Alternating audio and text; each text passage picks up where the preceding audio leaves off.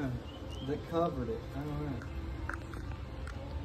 Well, it's quite impressive, and to think that it probably is from the early 1900s, like, whoa. I wish we could get like a name. Oh yeah, here we go. Look.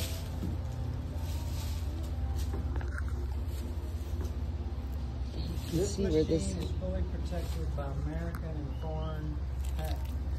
Showing out seeds here. Fertilizer, grain drill. Yep. Manufactured by the American Seeding. Springfield. Wow, it even has, oh my gosh, it has it written on there. Yeah, like, see, we gotta see if we can find out how old this thing is. Fertilizer, grain drill, manufactured by the American Seeding Machine Company, Springfield, Ohio. Patented. This machine is fully protected by American and foreign patents. 1748. I mean, that's clearly not. Take a picture and I'll see. Yeah, totally.